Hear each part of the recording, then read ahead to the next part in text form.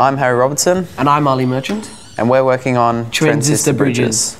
Basically, a transistor bridge is a connection between the human mind and technology.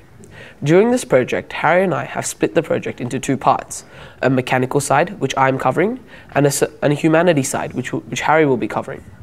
In the mechanical side, I dissected a cow brain.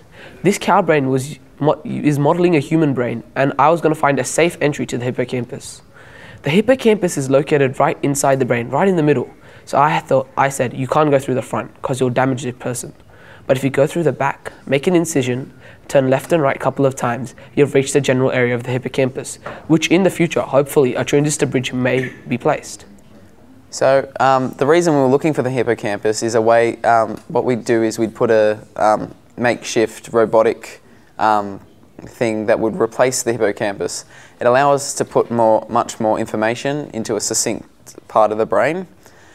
This gives us the ample space to store information rather than the normal hippocampus, which can only take so much. I looked at surveying different people and seeing how much information they retained after giving them a chunk of information and then smaller pieces. We found that people who took the large chunk only retained 3 out of 8 of the questions right from information retained, whereas people that got it succinctly and periodically retained 100% of the information. We then reasoned that it would be without a doubt that we'd upload information periodically rather than all at once, which was actually our driving question. The driving question, should information be uploaded all at once or periodically, is the one we chose to test. And throughout this survey, we figured out that if we do it all at once, people are going to get confused and even lost. Like, if I give you all the sheet of information on quantum physics and you read it and say, what the heck? But if I give you section after section, explain it to you, you'll understand it a lot better. And that is how we came to answer our driving question.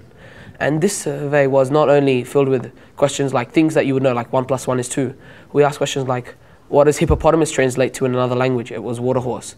Or things that people should know, like 7 × 8, 56. Or what is the first day of Lent, Ash Wednesday? When we started this project, we just came with a simple statement asking whether we should upload information all at once or periodically.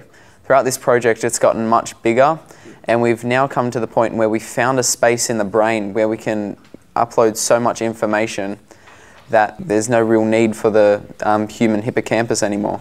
And this could lead to major medical advancements, disappears in Alzheimer's, dementia, diseases that stop you from retaining memories, precious memories that is. And this could all be solved in the future if transistor bridge were invented and implanted in human brains all around the world.